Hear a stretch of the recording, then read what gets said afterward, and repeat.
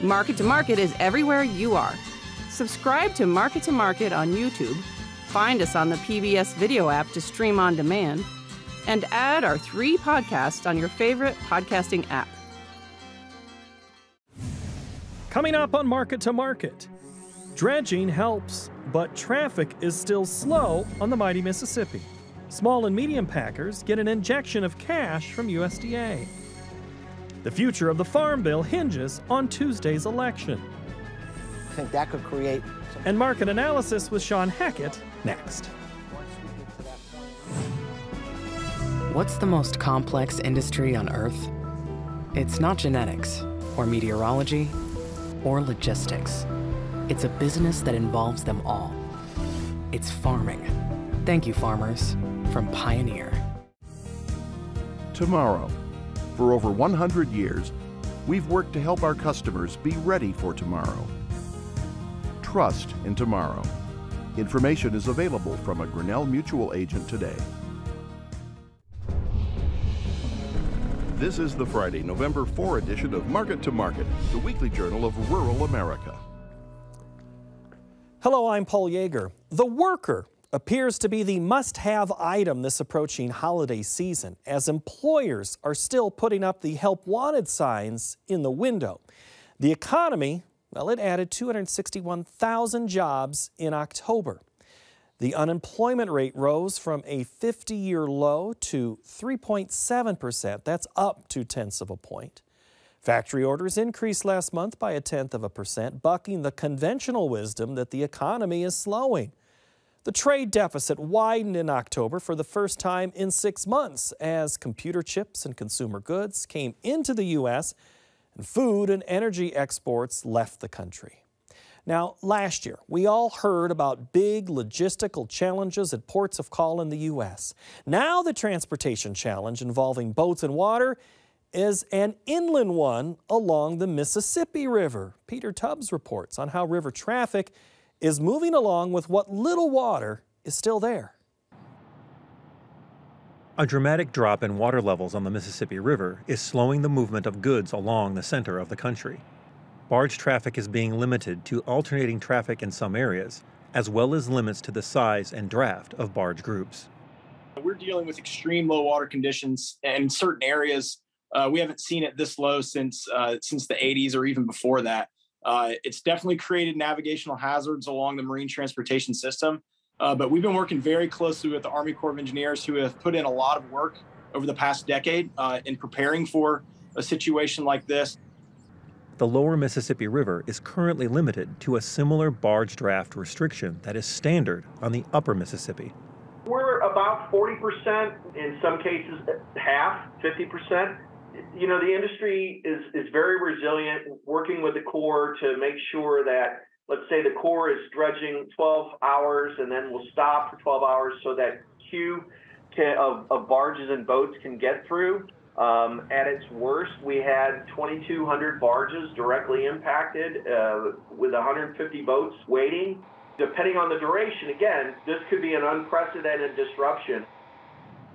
Little precipitation in the watershed means that low water levels will probably continue in the near term. Our problems on the Mississippi River are not only they're time and space related because of widespread drought throughout the whole Mississippi River drainage basin and the time period that we've been in drought in this situation. The left-hand side is percent of normal precipitation over the last 30 days. The reddest areas are less than 25% of average precipitation. And you can see, looking on the right-hand side for the last year, we have very dry conditions, less than half average precipitation throughout much of the plains, a little bit better in the Ohio Basin. For Market to Market, I'm Peter Tubbs. Consolidation can lead to concentration in an economic sector. See big producers of cars, soda pop, and airlines for more. The meatpacking industry has its own big four, and the Biden administration is trying to assist small and medium processors with getting a bigger piece of the market share. David Miller reports. By lack of competition. I've said it before and I'll say it again. Capitalism without competition isn't capitalism, it's exploitation. In January, President Joe Biden announced the allocation of $1 billion in funds to advance expansion of small to medium-sized meat packers and processors.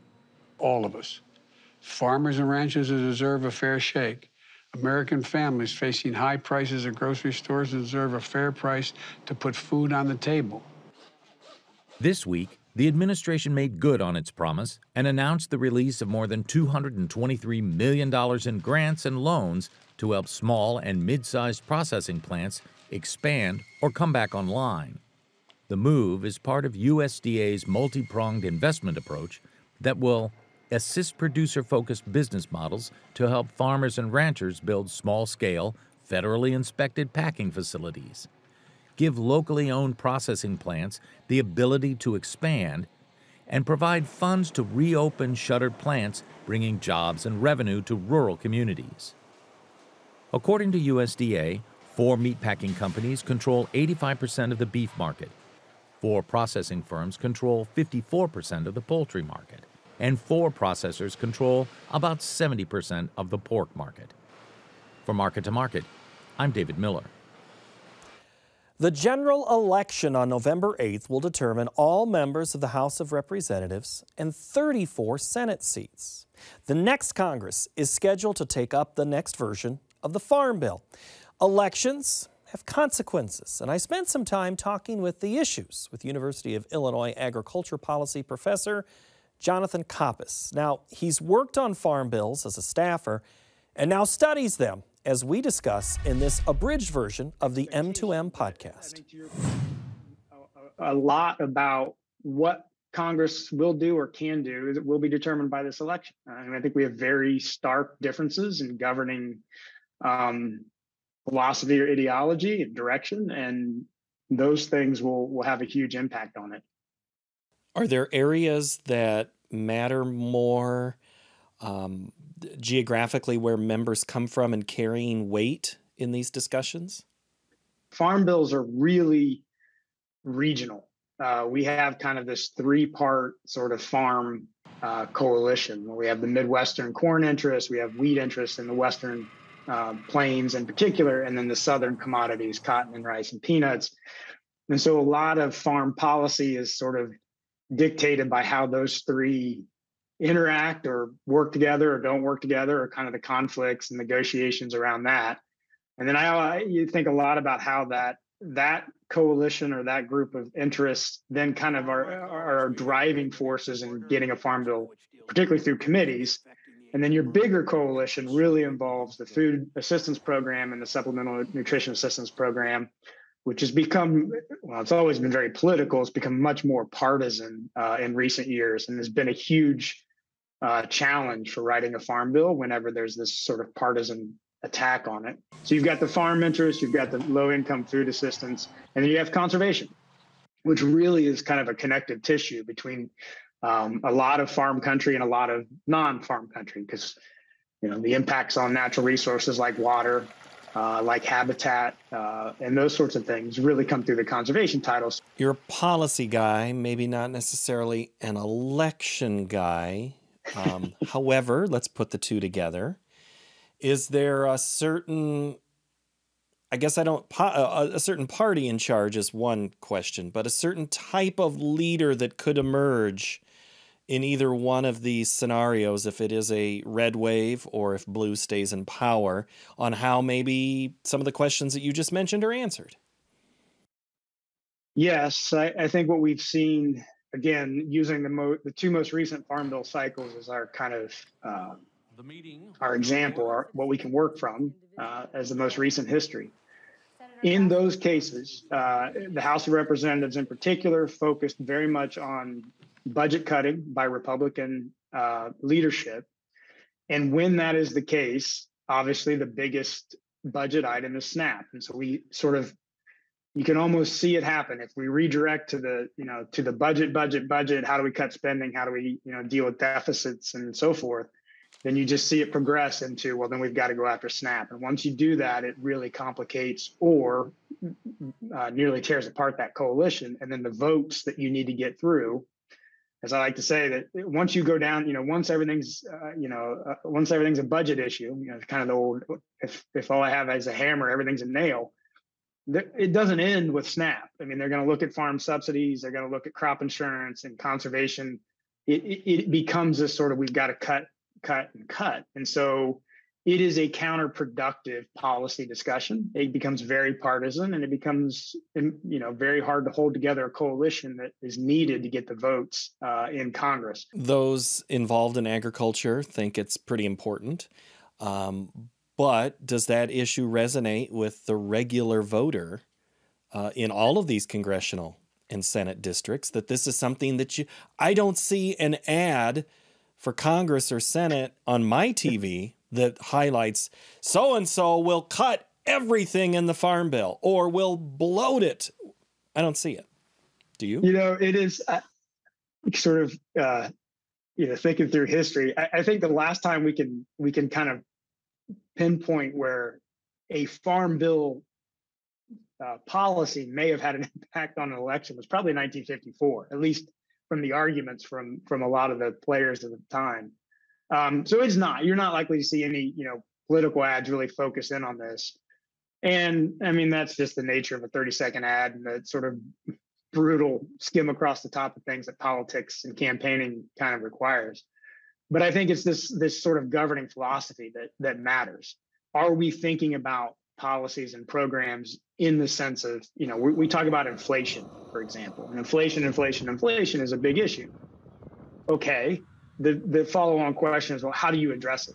What are the things that a member or a candidate are going or say they're going to do to actually address inflation? How do you view it? If it's all budget cutting, well, a program like SNAP will increase in an inflationary situation because the cost of food that's used to calculate those benefits is going to go up to some degree. And so I think there are those kind of guidance pieces that you get out of your 30-second commercial. Like if this is a candidate looking at some of the partisan, budget pieces, then you can imagine that they're going to have a challenge with the Farm Bill. The full conversation with Jonathan Koppas is available now on our YouTube channel and where you get your podcasts. Next, the market-to-market report. Black Sea blockades dominated nearly every day and market. The nearby wheat contract added 19 cents, while the December corn contract was even this week. The soy complex felt outside market pressures in addition to the actions of Vladimir Putin. The January soybean contract improved 62 cents. December meal lost $5 per ton. December cotton expanded $14.82 per hundredweight, or 21%. Over in the dairy parlor, December Class 3 milk futures rallied $1.56. The livestock market was lower. December cattle shed $1.35. December feeders cut 75 cents, and the December lean hog contract dropped by $3.12. In the currency markets, the U.S. dollar index added 17 ticks. December crude oil gained $4.53 per barrel. COMEX gold improved $36 per ounce, and the Goldman Sachs commodity index surged almost 28 points to finish at 664.80. Joining us now to provide some insight, Shawn Hackett. Welcome back, Shawn. It's great to be in blustery Iowa. Oh, you bring in this cold weather to us. Just keep it where you're at. Well, at least we're not snowing yet. You'll be home before it starts to snow. That's true. We're getting some much-needed moisture in wheat territory. That's a very important thing. I'll ask you second. But first, we need to talk about Vladimir Putin. How much longer do his actions, words, and sayings carry weight in this wheat market, making it as volatile as it has been this week? I think this last week's rope-a-dope, we're calling it, really hurt his credibility. I think the next time something happens there, we're going to be reacting less and less and less. Kind of like with the trade war, we started to act less and take it less seriously. I think whatever happened this week, it was definitely suspicious of some kind of manipulation that I don't think is going to go down well with the market going forward. I think they're going to focus more about weather and those kind of things and less about what's going on there unless something really happens that's an escalation from before. Major weather system coming through wheat areas that need it. You saw in the piece just a few minutes ago about the departure from normal. So if you get normal in Texas, Oklahoma, Kansas, are we still planting in dust? Will these bins bust, or are we going to go bust on the market? Well, I mean, we have the worst rated conditions, I think, ever since 1986. We still can benefit from rains. We still could get some plantings done. We can still improve conditions going into dormancy. But still, when you look at starting conditions and ending yields, it really still matters what happens after dormancy. We're pretty encouraged that we're going to have an early spring with some decent moisture as we get more of an El Nino pattern this coming season. So I think this will definitely take the edge off the worry in the winter wheat market. What do I do to lean into this volatility then? We've been saying to our customers for months, anytime you get this geopolitical fireball that goes up in the wheat market and you get this premium on, we want to be cash sellers. We have been cash sellers, and then we try to avoid being that when they take that premium off. I think that's going to continue to be the strategy until we move into some other kind of a pattern. Corn was pulled along for the ride a little bit, finished the week even. How's that possible anymore? EKG of a rock, we call it, is the pattern we've been seeing. And, that's really, soybean prices had been weak before this week, and that was dragging corn down. You have the wheat market dragging the corn up. But we do think we're going to enter a different phase for corn. December is coming, and we're very worried about Argentina drought and losing acres that they're not planting now. They're going to switch over to more soybean acres. We think there's going to be some kind of a weather reaction rally in corn when we go into December. So I think this sleepy, quiet EKG of a rock market can wake up. So you're not buying into the, if it gets to $7, sell? Well, remember the last time we were on the show in early August, we were very constructive, thinking we could have a rally in the late September. We have been making cash sales. It's a good price. There's a lot of good cash bases in the country. I'm not saying not to make cash sales, but keep some powder dry for December. You never know what a weather market's going to do or how far they're going to take it, but I would want to have some ammunition to make cash sales in December. How about December of 23, which is our first question we're going to ask. Phil in Dresden, Ontario wants to know, Shawn, with all the volatility and uncertainty in world grain markets, should farmers refrain from pricing new crop 2023 corn with D's 22 at $6.84 and D's 23 at $6.28? That's quite a bit of difference. Or should we be paying more attention to it? Well, our general view is we're going to have a much more favorable weather growing season in 2023. El Nino is going to be coming. We expect we could have a record production season. That low $6 price level, which does not look attractive today, may look very attractive come next summer. So once again, just like anything else, you shouldn't go ahead and sell your entire crop right now, but getting some cash sales on the books at this price level, I think, is not a bad idea. But by how much? I mean, what more range are we talking? I mean, I guess I did say $7 earlier. You're saying below $6 is something we could see if weather grows well, or I'm sorry, if weather happens and impacts us well next year? Well, I mean, in 2021, we got down under 5 for a little while there before we rebounded. And then last year, we got into the mid-5s. So there's no reason to think that we wouldn't find our way back into that mid-4 to mid-5 range with a big crop, big ending stocks. Obviously, there's the currencies and other things that may determine how low or where it goes, but there's no reason to believe why we couldn't see. Looking at some of the declines and things like cotton, the downside could be considerably more than we might think. Which market has, or which commodity has the biggest influence on outside markets? You kind of teased it a little bit there with corn. Is it corn or soybeans? Right now, I think that the soybean market with today's news is taking a leadership role in outside news. Today, we got pretty strong news that reopenings or the zero COVID policy from China may start to ease or come to an end. And we saw soybeans really react strongly today, whereas corn and wheat really didn't react that much. So I think that if that story gains traction, if the dollar reversed today, the Chinese currency really moved higher, crude oil was up a lot, cotton was almost limit up.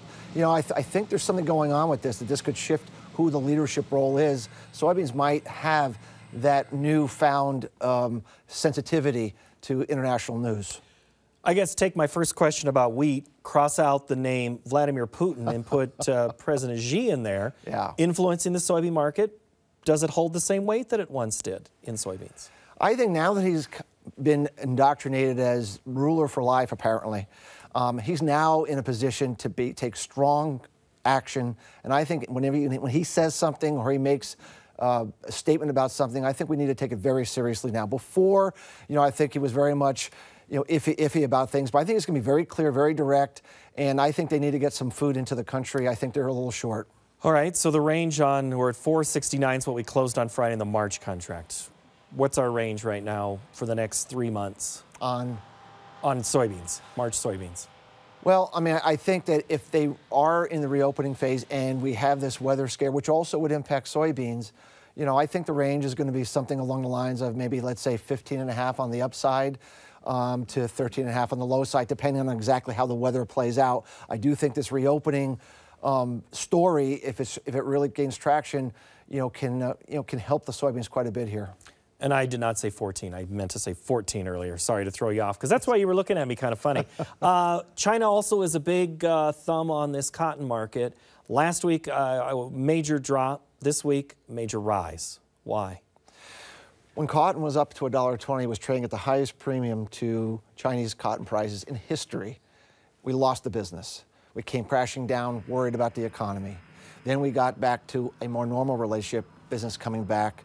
And then we get this news that they might reopen. Of course, that's phenomenal news for purchases and that sort of thing. And we're starting to move back. However, the cotton price in China did decline considerably since U.S. cotton was $1.20.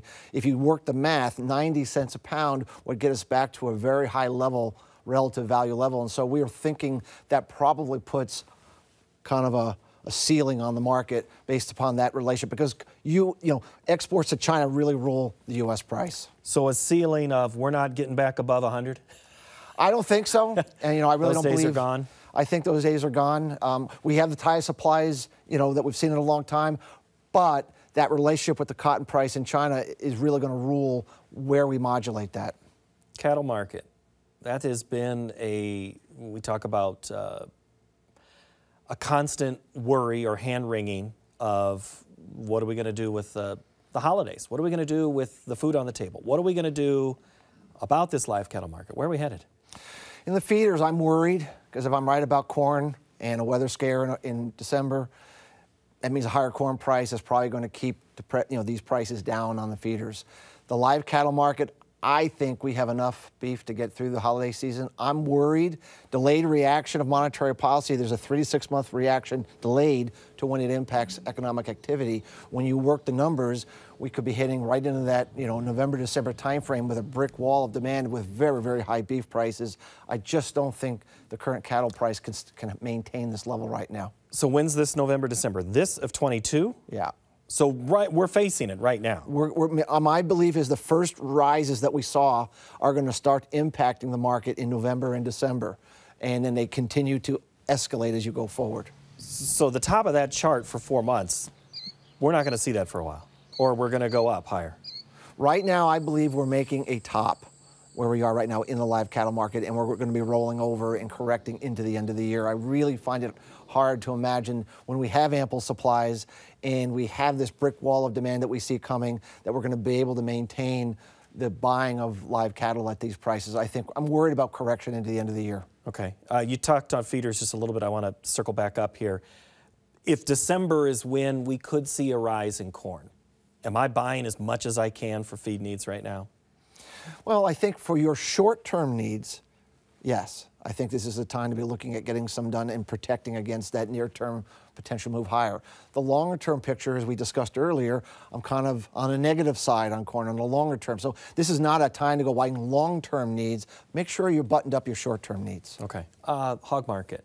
A couple weeks in a row, we had a little life, but it's back to that trend lower. How much lower are we headed? Well, I still am in the camp that says that China needs to buy pork before their New Year holiday season. We think they're going to come in strong to buy either way, if they reopen or not. The hog price in China remains very good. The pork price in China remains very good. There's a pork shortage, and I think we're going to get some very good business now into the end of the year, and we're going to drive the price back up again. But so many times I hear someone sit in your chair and they say, that's already factored into the market. How is that not factored in already? Well, I don't think it is, because we've only been seeing some of the business just recently. And prices really, when you look at the chart, haven't really done anything. So to say that there's expectations built in, well, that would be the case if we were near the highs or we had a big move. We've been pricing in, no one really expects anything really to happen. And I guess I'm asking, we expect at some point China was going to reopen. And that's why I thought maybe the market would go a little higher. Well, It's been my thesis and other people's thesis is that when Z came out of this Congress meeting, that he would begin the process of reopening, and it looks like maybe that is happening. Okay. There's nothing bad about that for pork demand and for pork exports to China. So I think there's a runway here. If we can get some follow through next week, watch the Chinese currency. If it can break over 14 resistance, that to me says this story is for real.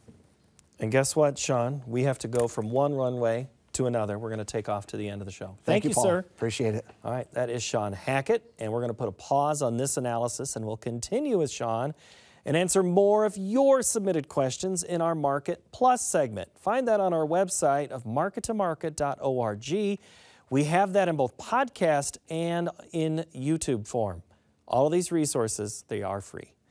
The first quarter of school session is in the books, but we are still adding to our classroom portion of our program. Each week, new content is added to the commodity markets and other sections of the site, which can be found at markettomarket.org/classroom. Next week, we'll take a look at the scope of the latest HPAI outbreak. Thank you so very much for watching. Have a great week.